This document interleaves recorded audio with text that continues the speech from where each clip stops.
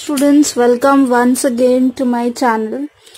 Before going forward, I would like to request to each one of you to please subscribe my channel if you haven't, and if you like this video, please press the like button and do not forget to press that bell icon. Because whenever I'll post a video, you'll get notified. And yes, one more important thing, that please watch this video till the end so that you do not miss out any important thing.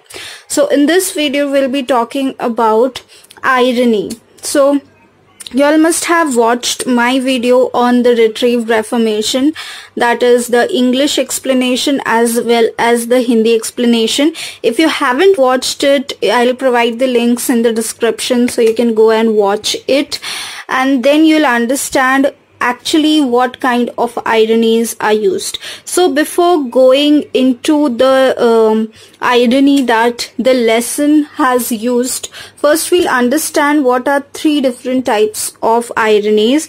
The three different types of ironies are dramatic irony, situational irony, and verbal irony. In this lesson, the Retrieved Reformation, the irony used is the situational irony. So I'll not be going in very much detail about each irony. We'll be just understanding how the lesson is being, ironies are being used in this lesson, that is the Retrieved Reformation. So I'll just explain you in one line each of these ironies. Okay, so dramatic irony is that type of irony where the writer and the viewer or the reader knows what is going to happen, but the characters in the book or in the play don't know what is going to happen. So for example, if I give that, the example that I would like to give you is the Romeo and Juliet example, that the viewers knew, or the readers knew, that Juliet is acting dead but was actually not dead, but Romeo did not know this. So this irony is a type of irony where the characters don't know what is going to happen next, but the viewers or the readers who watch it or who read it, they know what exactly is going to happen. Okay, so next type of irony is verbal irony. So verbal irony is basically confused for sarcasm. Okay, so many people say verbal irony is sarcasm, and many people object on that, but that's not a big deal, because verbal irony is kind of sarcasm. So I mean something else and I say something else, like for example, if I have a very skinny classmate of mine, so I'll just say that, oh my god, look, you're so healthy. So it's like a sarcasm, like I'm taunting her. So this is called as verbal irony, where I mean something else but I say some other thing. Okay, now we come to the very important irony, that is the situational irony, that is used in your lesson, that is the Retrieved Reformation. Okay, so in this irony we are going to see, situational irony is an irony where you expect something and a totally opposite happens at the end. So for example, in this lesson we saw that Jimmy, the warden tells Jimmy to live straight.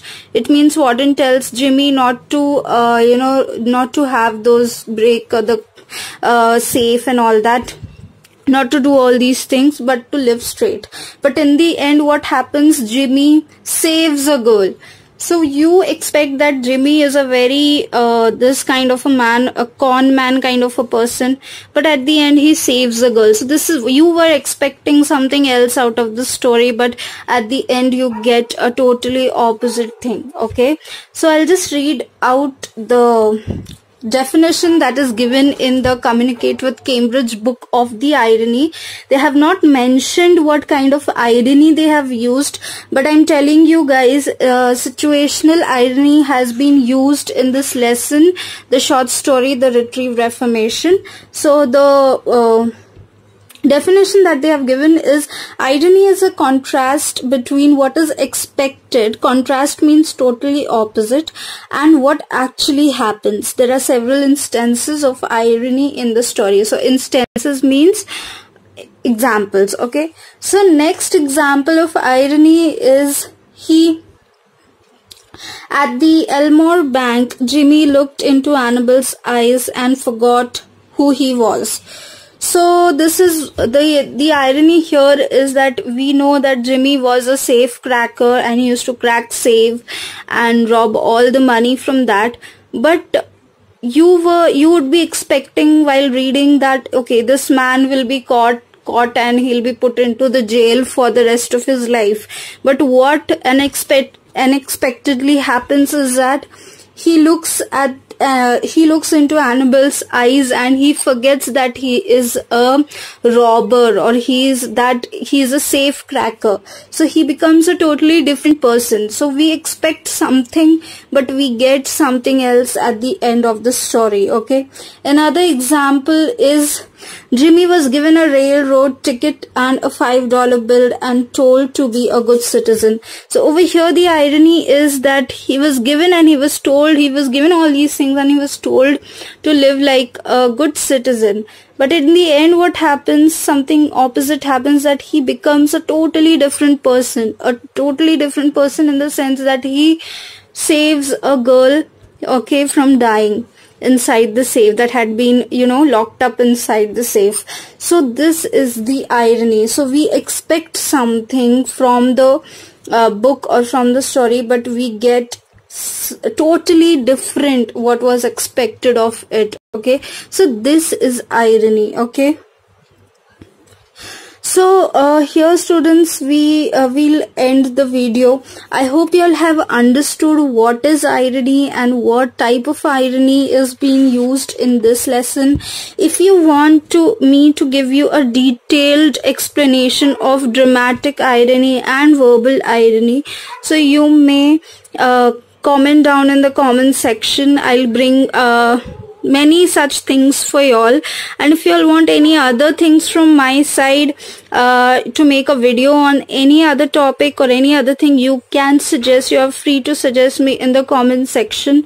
Okay, and till then, take care students, take care everyone, and stay safe and stay at home. Okay, so we'll meet in the next video, and do not forget to like, share and subscribe my channel. Bye.